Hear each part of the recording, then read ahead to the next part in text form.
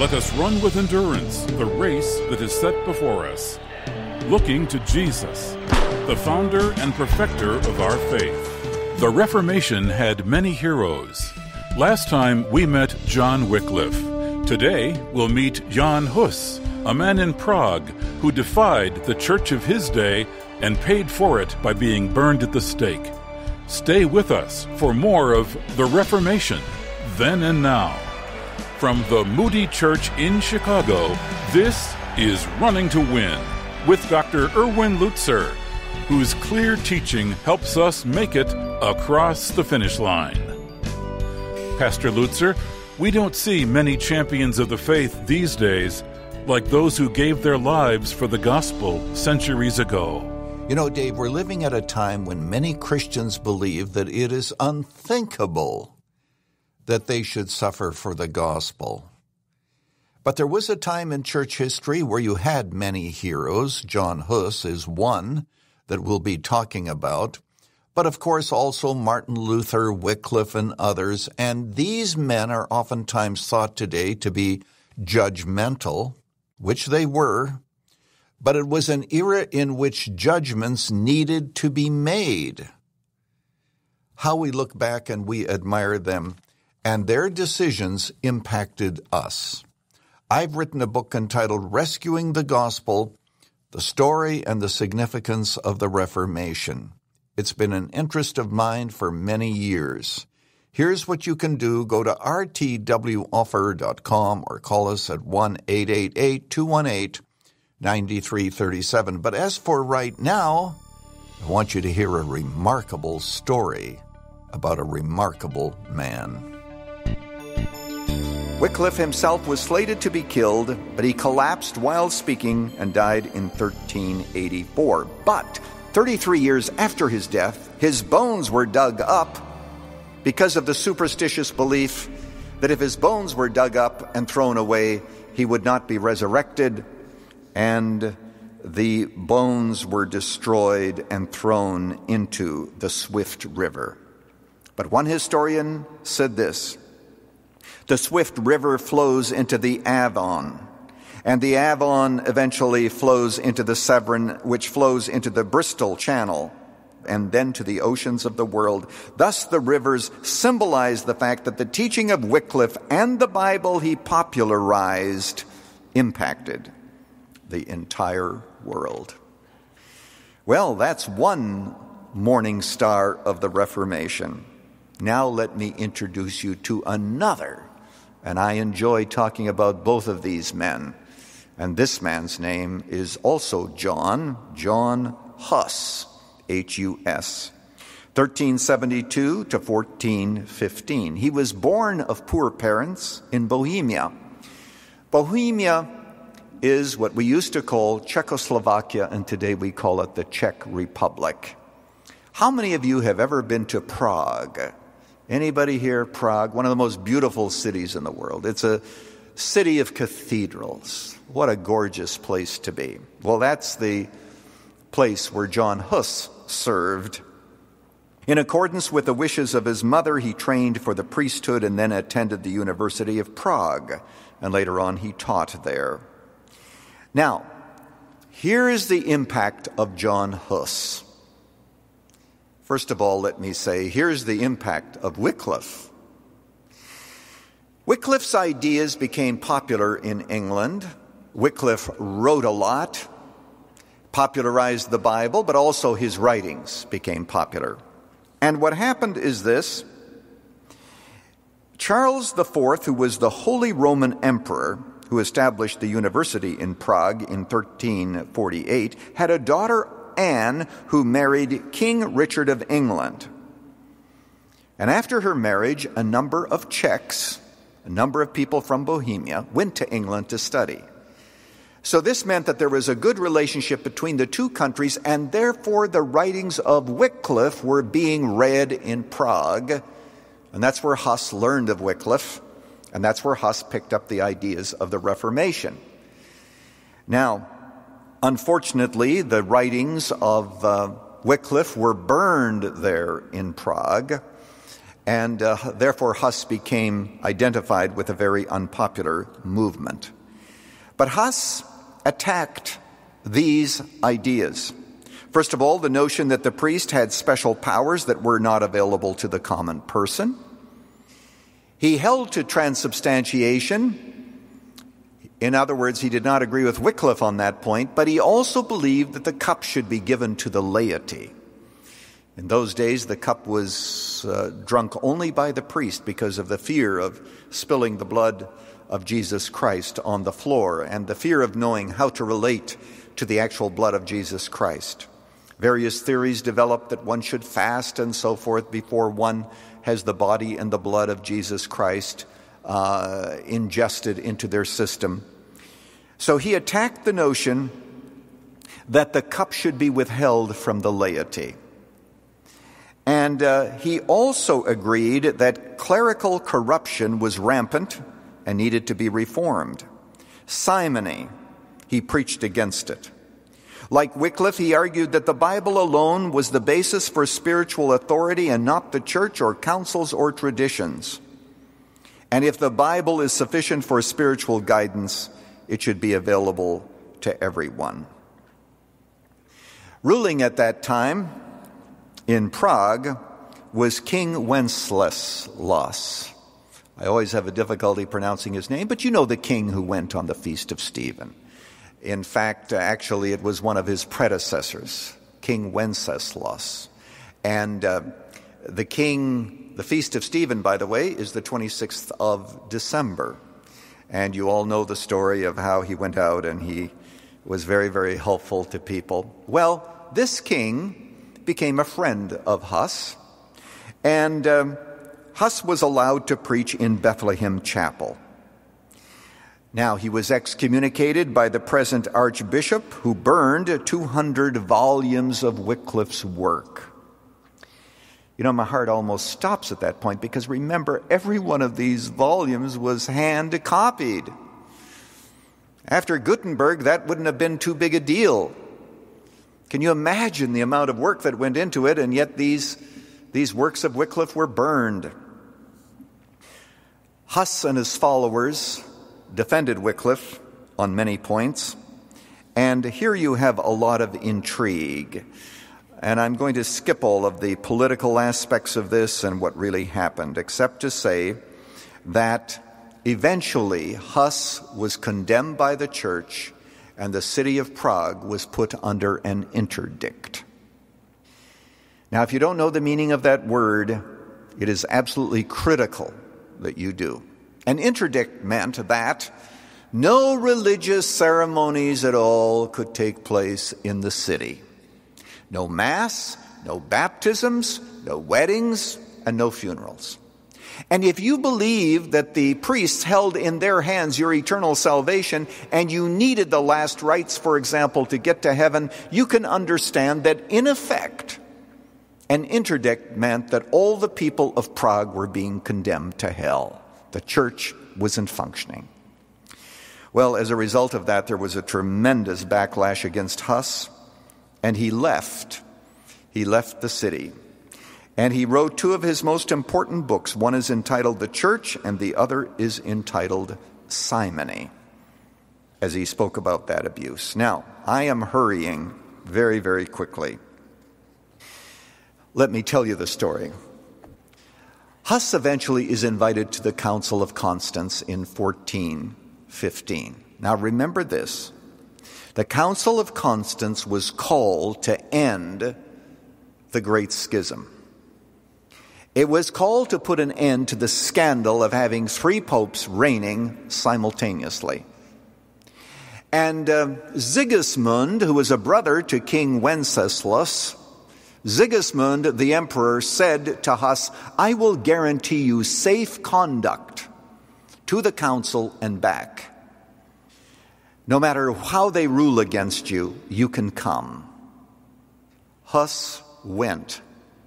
It is said that when he went through Germany, and Constance is in Germany, he was hailed a hero in all the towns as he went along, because you can understand that there was a great deal of interest in reform.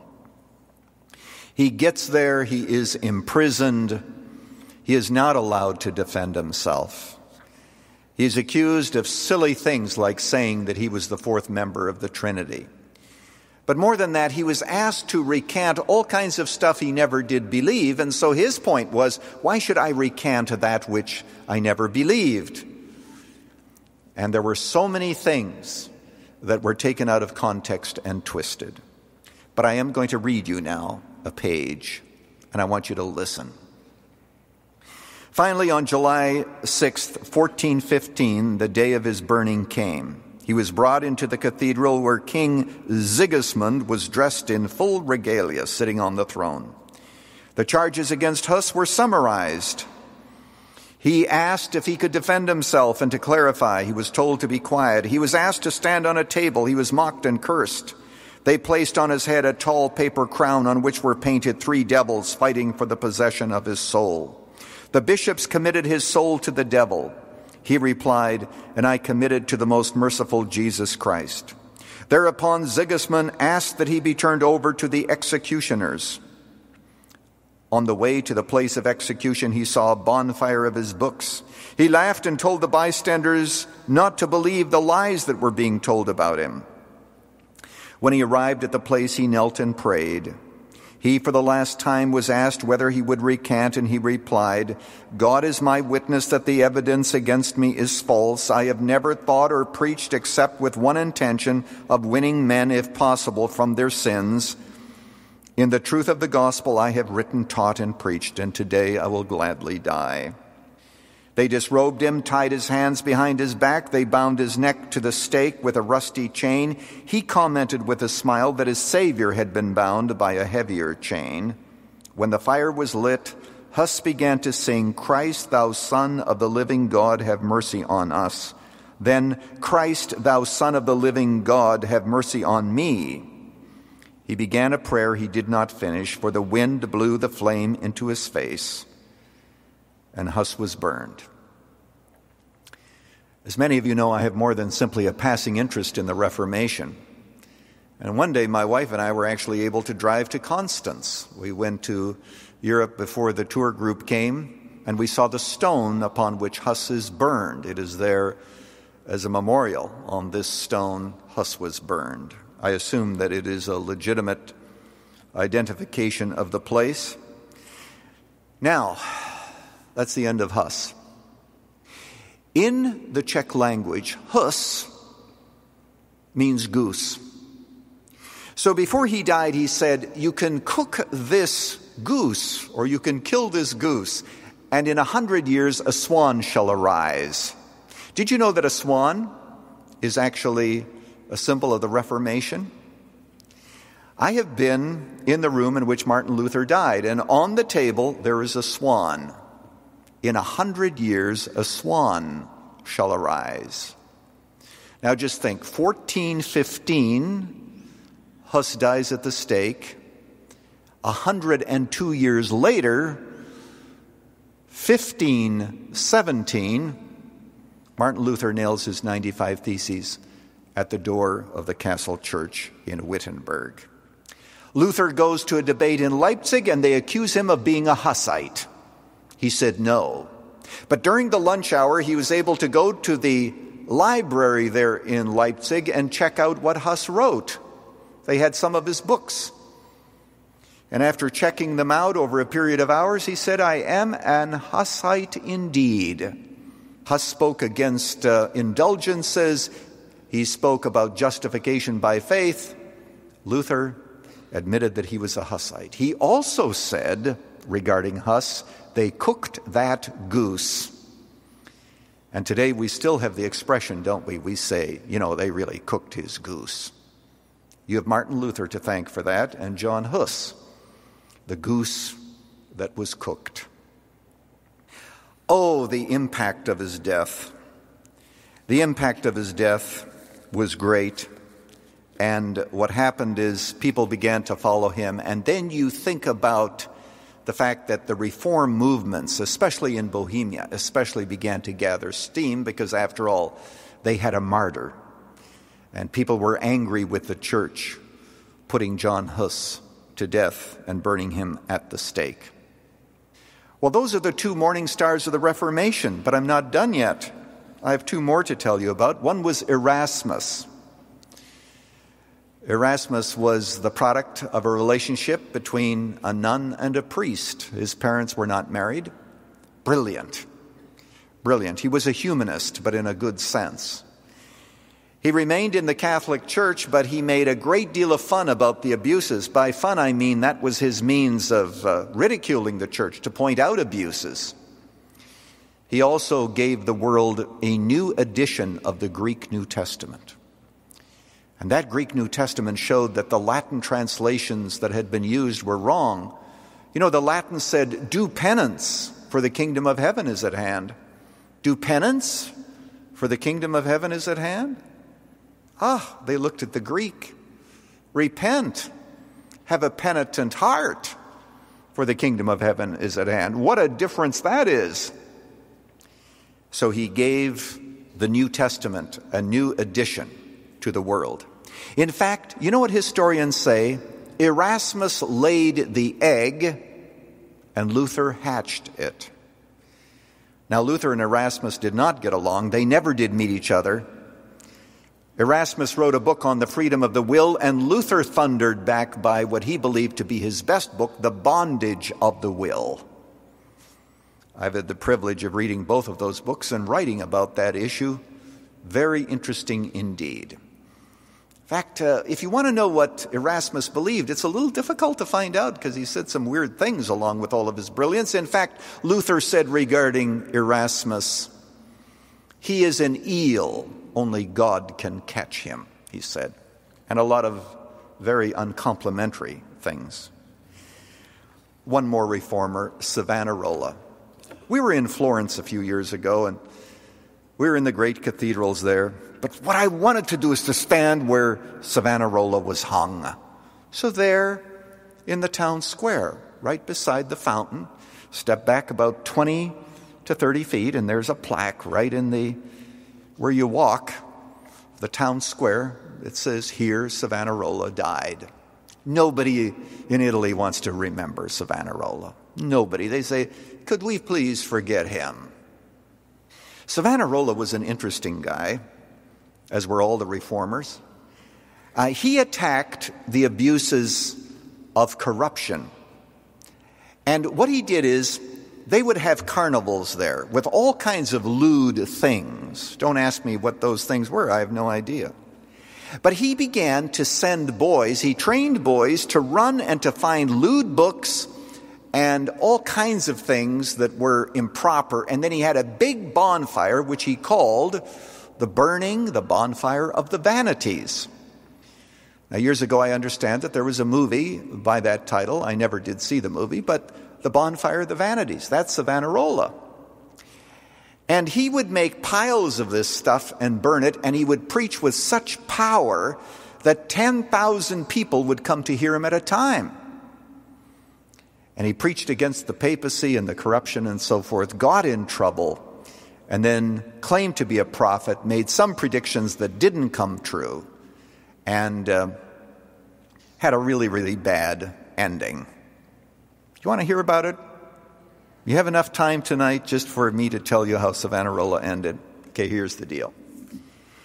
The idea arose that in order to prove that he's a true prophet and that he's of God, he should be able to walk through fire and not get burned. Sort of a crazy idea, but we're living in a day of superstition, okay? So he decides that he's going to take the challenge. He's going to walk through fire. Well, the problem was that people said, "Oh, you're too important. You're a famous reformer. You shouldn't walk through fire. Here's somebody, here's a Franciscan over here. He's volunteering to walk through the fire for you." So Savonarola agreed that he'd have somebody else walk through the fire for him. Seemed to be a nice arrangement for him.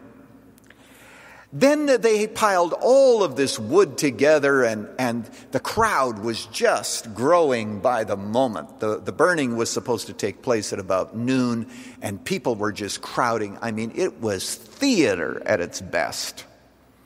And here a big argument arose as to whether or not the man who was going to represent Savonarola in walking through the fire, whether or not he could wear the vestments of the clergy, whether or not he could have a cross and so forth to help him.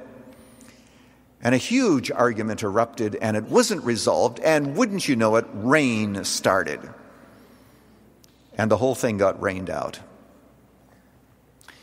People were so angry. After all, they had come to see Savonarola burn or become the asbestos kid, one or the other. And they became so angry, and they were angry with him because the Pope wanted to have an interdict on their city because of him, that he was later taken, and he, along with 2 or 3 of his friends, was beheaded in the town square, right where you can see today a monument to him on the pavement. Savonarola was hung here. So many lessons that Savonarola teaches us. For example, he was against the Renaissance. He preached against it. He preached against Michelangelo. He and Michelangelo knew each other. And Savonarola believed that the Renaissance was essentially sensual because of its nude paintings and the art and so forth. So he took all of that on. He was a great social reformer. Unfortunately, though he understood the gospel with clarity, he did not preach the gospel. It was more of a social reform. There's maybe a lesson to be learned there.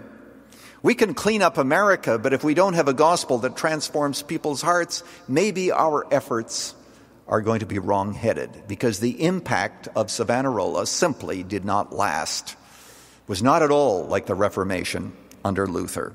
A couple of observations. First of all, what these 4 reformers show us is this: that the church, the medieval church, really could not be reformed. And the reason is that whenever you have a reform movement, the church stepped in and squelched it, gave an interdict, put people under pressure. It was so corrupt and so entrenched with power, it was beyond repair. I know that that's a very strong indictment, but I do believe that it is true, and that's why we needed a Reformation. We needed to break from official Christendom, which had become corrupt, and the gospel was lost in the midst of traditions. Now, in my opinion, the Reformation didn't do all that it should have done, but it certainly set the course for the next several hundred years as we think about the Bible being restored to its rightful place, and as we begin to think about the gift of salvation through Jesus Christ. Now, you as a believer would profit from knowing who the players were, what they believed, their mistakes, their strengths, and at the same time to understand the connection between the 16th century and our own. I've written a book entitled Rescuing the Gospel, the Story and the Significance of the Reformation. In it, I discuss not only the various players, but also the doctrines, the controversies, to try to help us to understand how precious the gospel of Jesus Christ really is. For a gift of any amount, this book can be yours. Here's what you do. Go to rtwoffer.com. That's rtwoffer.com, or call us at 1-888-218-9337. Your children need stories of heroism. We need to be able to teach our children about those who have gone before us and the tremendous price they paid for the truth. And then we have to ask ourselves, are we willing to pay the same price? Here's what you do. Go to rtwoffer.com or call us right now at 1-888-218-9337. The title of the book, Rescuing the Gospel. You can write to us at Running to Win, 1635 North LaSalle Boulevard, Chicago, Illinois, 60614. Next time, we'll trace further the story of Jan Hus and other pre-reformers, Erasmus and Savonarola, and focus on the lessons we can learn from John Wycliffe and all the early reformers of the medieval church. Thanks for listening. For Pastor Erwin Lutzer, this is Dave McAllister. Running to Win is sponsored by the Moody Church.